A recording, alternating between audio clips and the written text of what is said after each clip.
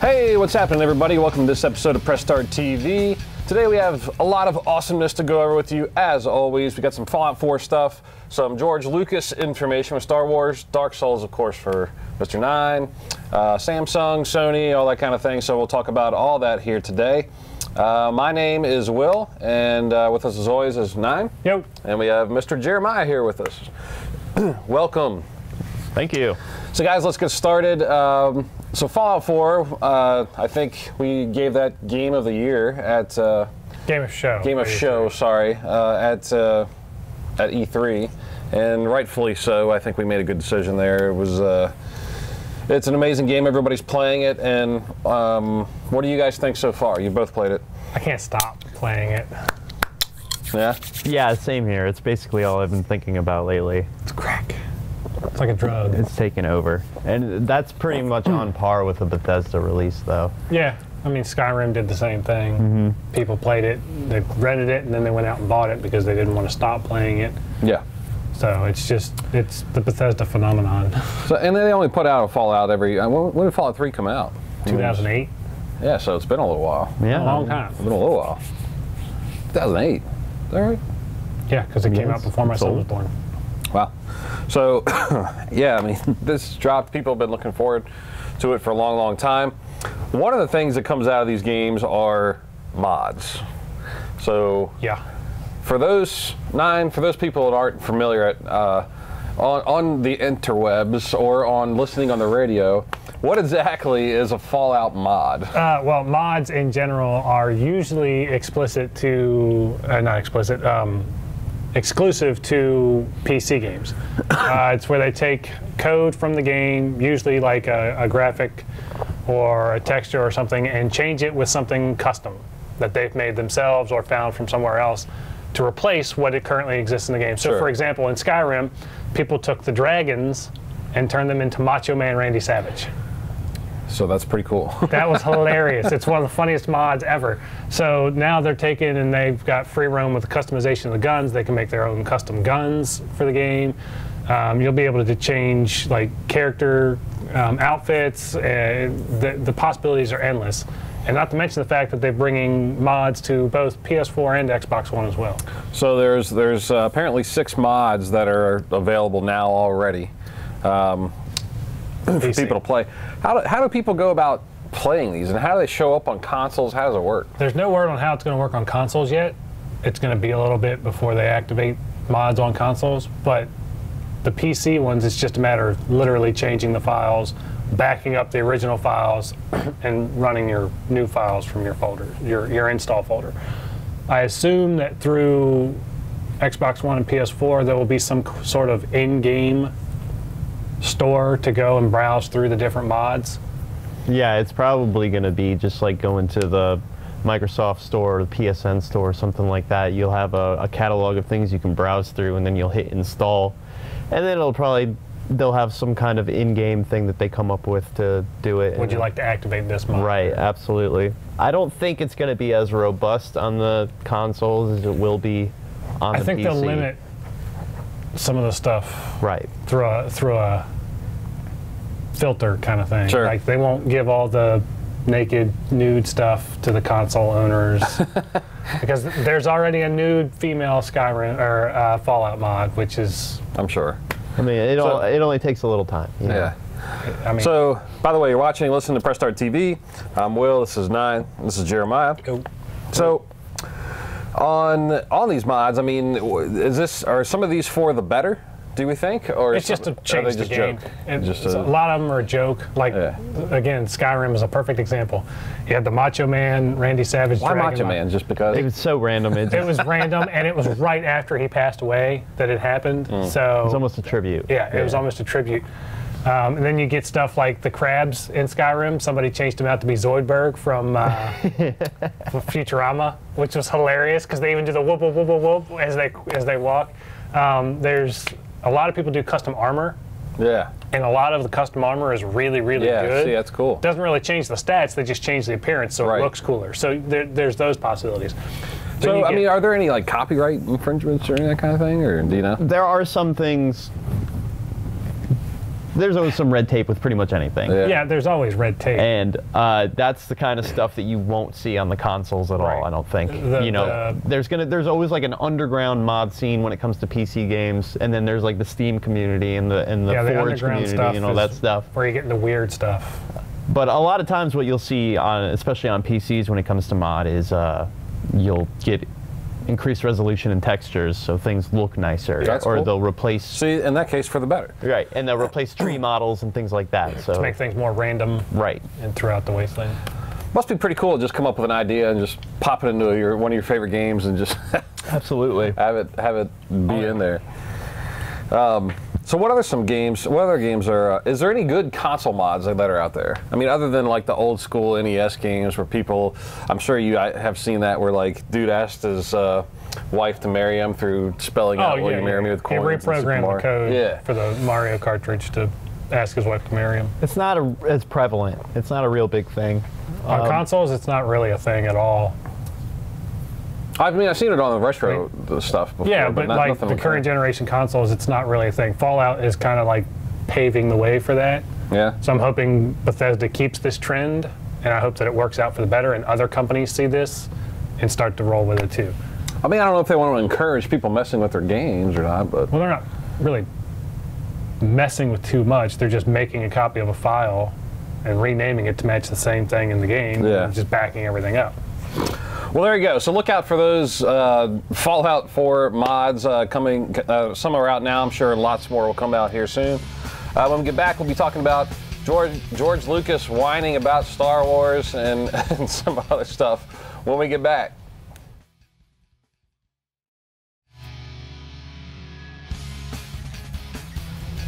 Hey everybody, welcome back. We just got to talk about Fallout 4 mods, some cool stuff to look out for there. So apparently in the news, George Lucas, we'll switch gears here a little bit. Well, by the way, my name's Will, this is Nine, Yo. This is Jeremiah. So, I guess he's just, George Lucas has been out just kind of whining. He's being Stop whining. Stop whining. He's being a giant tool. That's what he's being. What's he upset about? Star Wars. I mean, why? I just don't get it. I mean, that doesn't. I don't know. Well, what's his Well, deal? I think one of the things I was reading about was that he's just he was talking about how hard it was to make the original, the 1, 2, 3 trilogy. Okay. There was so much pressure around it, and it seemed like for him, all he ever got was criticism. Like nobody ever was like, you know what, George? Good job. I mean, some of the actors that he originally approached didn't want anything to do with it. They thought it was going to bomb. Didn't think it was going to be anything. And man, were they wrong. So good for him, and especially way back then. What was it, the 70s, right? Well, no, I was talking about episodes 1, 2, and 3. Oh, episodes 1, 2, and 3. Not episodes 4, 5, and 6. The first 4, 5, and 6. That was a whole different. That was a whole different. That's a whole different story. Yeah. But it came to be, and then episodes 1, 2, and 3 aren't as well received, and I guess people now everybody's on board with this new one, and he's upset about it. Yeah, he's like, why do they get all the, the attention and stuff when everyone's singing praises about it, and I personally liked 3. I thought it was great. Of the 3, that was the best one. I like the last. Well, the first half of the first third and the last third of part 3 were good. Everything in the middle was just kind of okay, fair enough. But baloney. I thought it was a good movie. And then the second one, I liked the end of it where Yoda was jumping around. I thought that was great stuff. Yeah, but and the first one, it's not Yoda to me. Yoda's this. Well, it wasn't to anybody. That's what was so great about it. This creepy little old green guy that just hobbles around. He's still like one of the best Jedi ever. I was watching Empire the other night, and it's funny that even after all this time, I know that thing is a puppet. I know it. But you still can't. I believe it though. Yeah. I look at it even on the screen. Frank Oz was crazy. You know there's a small person inside of R2, but you just like, I believe that's a robot. Yeah. Like, that's a real robot. So, testament to them and what they accomplished way back when. But definitely. And then the first one, I actually liked. I thought the whole Darth Maul thing was cool at the end. Darth Maul was the only saving grace for the first movie, and he died way too quick. I agree with that. I think Darth Maul should have been through all 3 movies. Yeah, great character. Anyway, he's complaining that I guess it's getting so much praise. I mean, it's only one of the biggest franchises ever in history. They're praising Disney and J.J. Abrams for actually making a movie worth watching.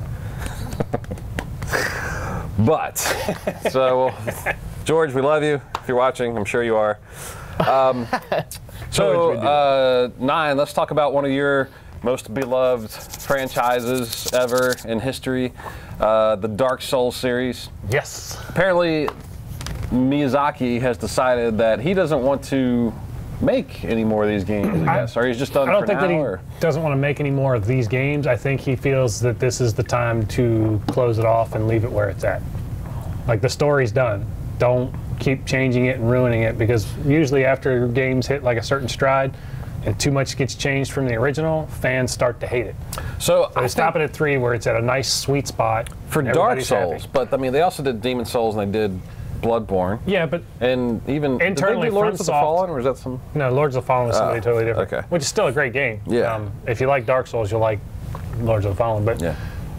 for them, Demon Souls is its own thing, Bloodborne is its own thing, and Dark Souls is totally separate from both of those. So what he said, or what they want to do, is a new type of game. So I'm thinking that the style of combat and all that kind of thing, all that's going to go away. He wants to do something totally different. Okay, Miyazaki is a huge nerd, like huge nerd. He loves everything like anime, and he loves everything like sci-fi. And he said in like the past interview before Dark Souls 3 was even announced that he's really interested in doing like a sci-fi themed RPG.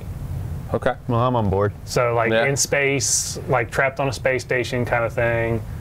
And I'm like, this could work. Like, Yeah, because this could be really awesome. what they're known for is that style of game that has that certain type of combat system, and Well, not so much even that, because they've also did Armored Core yeah. for the longest time, and they haven't done an Armored Core game in a long time Sure. now. I think the last one was on PS3, Right. 6 or whatever it was. By the way, watch and listen to Press Start TV. I'm Will. This is 9. This is Jeremiah. Yep. So I mean, Yeah. and they did Steel Battalion, Yeah. so they've done other things beside the fantasy world. Talking about FromSoft. Yeah. Yeah. So it'll be interesting to see if they actually do a full-on sci-fi game. I'll So- buy it regardless. Something different. I mean, his words were a new type of Yeah. game. So I don't think we'll see So- like a RPG style combat. I think we'll see more like a tactical strategy kind of combat. And you know, good for him for not trying to just milk a franchise Right. to death. Yeah, I mean, the thing that people are starting to really fall in love with as more and more fans or more gamers are getting a hold of these games is just they know that when that game comes out, they can get a lot of gameplay out of it because it's a little more challenging than your average game. Good story, good level design. I mean, Really deep stories. They're really doing some good stuff. Although I will say I beat Bloodborne and I got the true ending, and I don't really know what happened. So something happened, and you turned into something, and that's all I'm going to say. But yeah, I don't know. It's a little confusing for me. But I hear that about Metal Gear. Metal Gear Solid 5. A lot of people are saying when they get the ending, they're like, I just don't even know. because Nobody it's so knows. convoluted, man. Metal Gear Solid is its own convoluted mess, just like Konami. That's Its own convoluted mess. But I will say, in the state of things, Konami is in disarray, right? But Metal Gear is an amazing game. It sure is. It Yeah, is oh, yeah. They did a great job Great with it. series. I still haven't finished it, but I'm enjoying it. So coming soon, we will be talking about our game of the year, and I guarantee you it's a contender for us. So when we get back, we're going to talk about Samsung's new Oculus Gear VR for mobile phones and Sony news right after when we get back.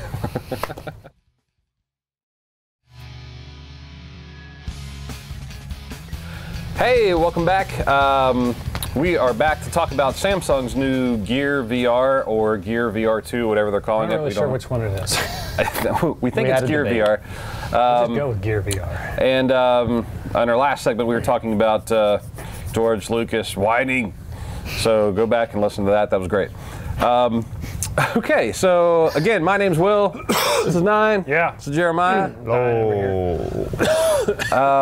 What do you? So this is basically the Oculus for gaming is in production. There's games coming out and Yeah, all it kind of releases stuff. like spring of next year. Yeah, but what's out right now is this Gear VR from Samsung, and it's basically like it's a Use your headset, mobile phone. It's like a Yeah. Mega Man helmet. kind Yeah, of sort pretty of. much. Whether you 4 put mobile phones. Yeah, Your works phone with goes the in it, right? S5, the Note 5, the Yep. S6, and the S6 Edge. And the S6 Edge Plus, I believe. Yeah, all that. So, All the I mean, current line of Samsung flagship. So it's completely proprietary. Yeah. Oh yeah. This. But so I mean, people can watch Netflix on it, do their thing. 360. Price point's $99. It's out now, actually. I mean, It's cheap. It's not bad. It's not bad, but I don't. how much you VR wanna- are you really going to get out of your phone? I don't know. That's the question. That's why I brought it I up. played a couple of things at E3, and using the previous generation, which ran on the S4 and the S5, and they had some cool stuff, but I wasn't blown away by it, like the full-blown Oculus and Morpheus that are coming out next year. So we'll see what happens. You think it's just a gimmick? You mean? At the moment, yeah, kind of like the Gear Watch when it first came out. Well, 3D gaming was more than just a gimmick. That was supposed to be a thing. That was supposed to be the next thing. It fell flat. Even currently, if the state of motion gaming, the Kinect, the Move, those games, they're falling farther and further back, right? I mean, there's not a whole lot of production. Not a Move game coming out. There's not a whole lot. I mean, there's a couple games, right? There's some experiences, Just Dance and all that kind of stuff. But I mean, I just don't know. That's a good question. I don't know. I mean, I just don't see a whole lot of people wearing this thing with their phone out and about. No, I mean they're not, because the phone's right here. You can't go anywhere. Phone clips into the front of the thing. The phone is the screen. So, are you going to use that at home? I mean, that's the idea. on the Metro? On the Metro? Maybe like on your way into work. No, because I want to see, keep an eye on everybody. That kind of thing's going to kill your battery anyway, so I don't think too many people are going to be playing it outside of their home where they can easily charge the phone again. Apparently there's like 25 made for VR games with the launch of this thing, but once again, these aren't massively huge titles. They're just kind of showing you, hey, look what we can do, kind of experiences, and I don't know. It's not for me. It's not for me. Not the phone one, at least. Now, when the Oculus and the Morpheus release next year, I'm totally on board with this. So, by the way, once again, you're watching, listening to Press Start TV. We're talking about the Oculus Gear VR, which is out now, $99 for mobile users for Samsung. So, but the Oculus, that thing that we experienced at PAX when we got the full demo, we played some E3 stuff too, which was pretty cool. E3, I think I got a better feel for it. Because we actually got to play. We got to actually sit down and spend a good bit of time with it. But the tech demo at PAX, I'm telling you, I don't get too hyped. That was a cool tech demo, dude. I don't get too hyped. But there was a dinosaur that looked like it walked into this black, it was like a spotlight, and the dinosaur like walked into the room, and it was standing right there, and it turned and looked at me, and I was just like, I don't want to be in here right now. I need to go. Because it looked like it was right there. It was right there. It was right there. in your face, and you look around, and it's like out of camera and focus and whatnot. It's nuts. I wanted to punch it, but I was like, it's gonna eat my arm. So anyway, was it a Digithinkosaurus? Yeah, no. All right, so Sony, in the light of Microsoft's backwards compatibility, is now saying that they're in production of fixing a patch, I guess, for the PS4, which allow us to play PS2 games. Supposedly, they confirmed that it's possible to do. Okay. They haven't said that they're going to give it to the public yet. Now, with the PS3, I think you can play all your PS1 games on the PS3s, right? Yeah, that you just pop a PS1 the first game generation, you could play PS1, PS2, PS3 games. It was fully backward compatible. That was the fat 60 gig model. Yeah. Then the 80 gig model came out, and it was emulated. That's right. Which is what they're doing with this. They're going to emulate PS2 games through the PS4, which is the same exact thing that Xbox One's doing with Xbox 360. Right, which is great. I think it's a good thing.